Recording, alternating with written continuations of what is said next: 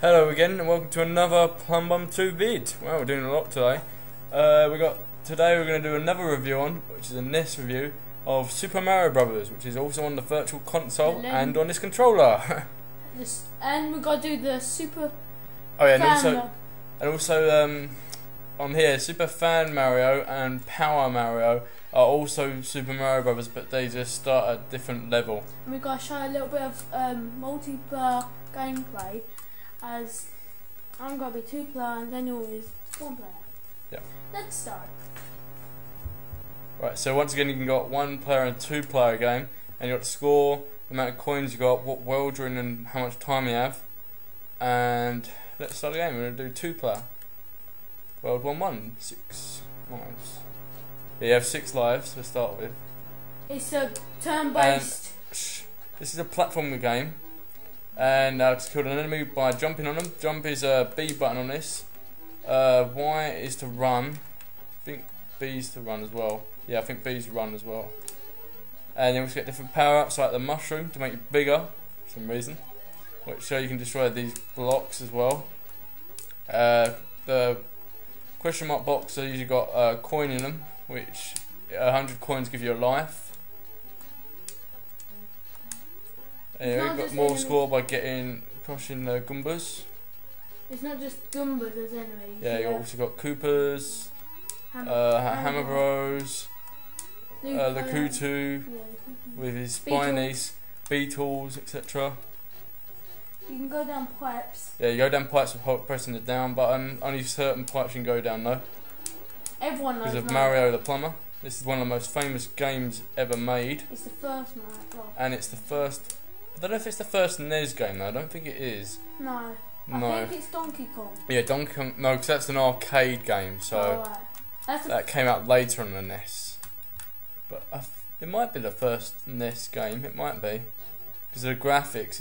It's not great graphics compared to the other the other 2 Mario Brothers on the NES. Yeah, but this is one. But it was just first in development, so I'm not surprised. This is the second level with the underground thing. There's another power up, which is the fire flower, to enable you to fire fireballs by pressing the X button. Sorry, not the Y one. Because I think what it is, the B button and the X button are the same, and the A button and the Y button do the same thing. Except the Y button doesn't jump as high, the A one does, and the B one fires 1 flame at a time, and the Y one presses 2 flames at a time.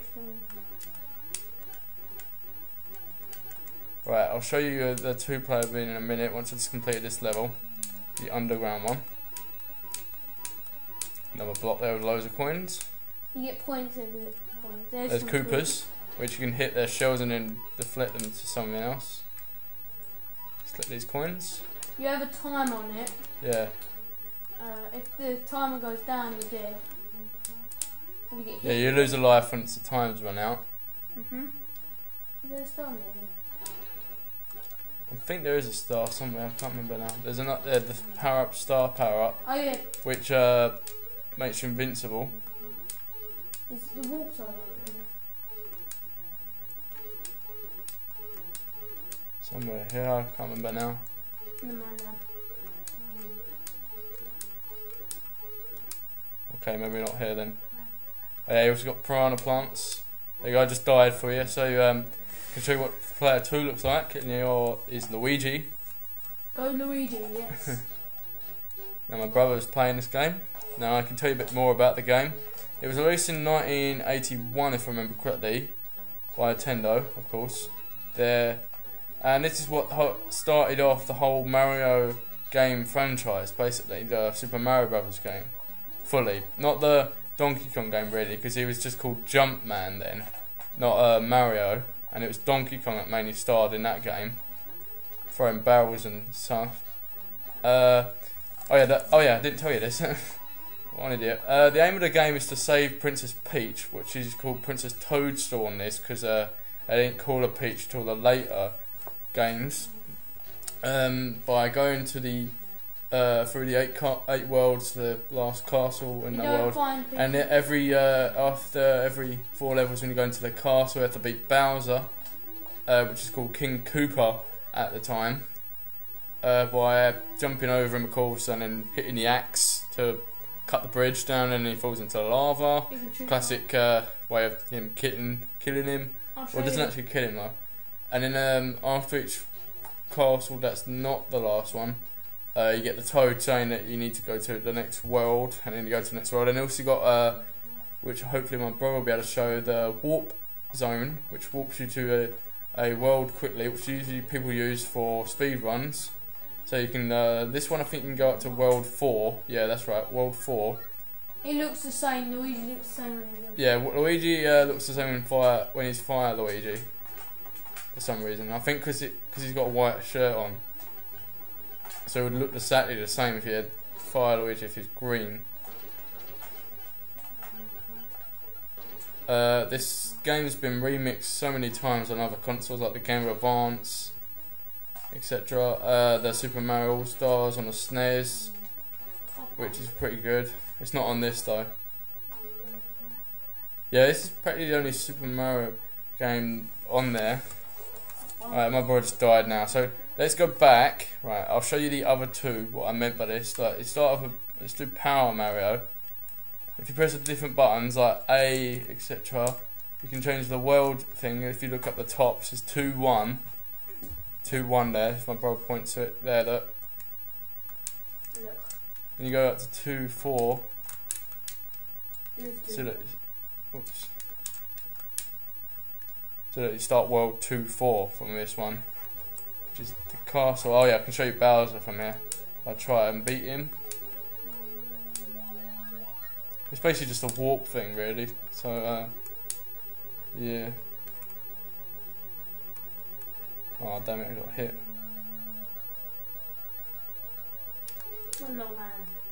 Well, I've never done this castle before in ages. There's Oh, that was very close there. That was Bowser's flame. He shoots flames at you, so you gotta dodge him. Well, everyone knows it. Yeah, the pool of blood there. Not blood, lava. There's Lava, sorry. There's Bowser. You have to beat Bowser. Bowser looks a bit weird. Damn it. So the axe there, you got to hit the axe right there. Now let's show you Sun Fan Mario, which does world 4. See, starts at world 4. Still, you can do the warp thing. Like this. This one has. And there's Lakutu shooting his spinies. No, I just suck at this game. They're so annoying. And that is it for this review of Super Mario Brothers 1. Hopefully, what do you reckon our next review will be? Next review is I don't know. I think we should do Donkey Kong. We're doing Donkey Kong. Yeah, do another review of 2 games again. Donkey Kong 1 and Donkey Kong 3, which is on this. None got Donkey Kong 2 because I never played that before. I think that's Donkey Kong Jr. But we do Donkey Kong Jr. in another review because it's got 2 games of that as well, the maths one and the normal one. And the calculator. That is the maths one. Alright. And that is it for this video. Please subscribe to Plum Bum 2 by the orange button and give this video a 5-star review, 5-star rating I mean, and add this to your favourites if you want to.